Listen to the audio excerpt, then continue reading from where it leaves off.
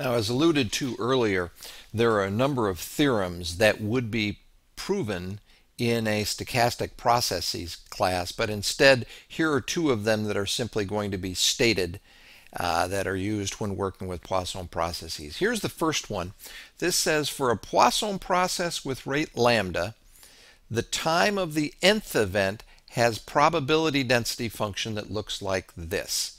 So notice this distribution has two parameters, and those two parameters are lambda, which is the rate of the Poisson process, and n, which is the event number you're interested in. This distribution is well known. It is a special case of the gamma distribution, which is known as the Erlang distribution. Here's a second theorem, and this is something that is known as superpositioning. Let's say you have two independent Poisson processes with rates lambda 1 and lambda 2 whose event times are combined together, that is superposition, to form a Poisson process with rate lambda 1 plus lambda 2. This generalizes to more than two Poisson processes. For example, we could have three independent Poisson processes with rates lambda 1, lambda 2, and lambda 3.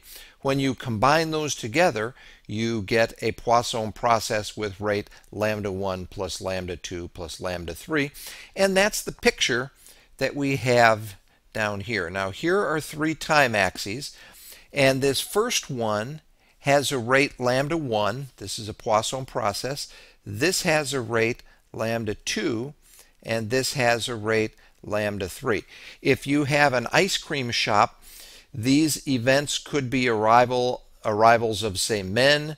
The second axis could be the arrivals of women, and the third axis could be the arrival of children to the ice cream shop. When you combine all of those together, you get the superposition. And in this case, the superposition is what the ice cream shop sees in terms of customers of all types arriving. And it turns out that also will be a Poisson process. And if you want its rate, all you have to do is add these three rates right here.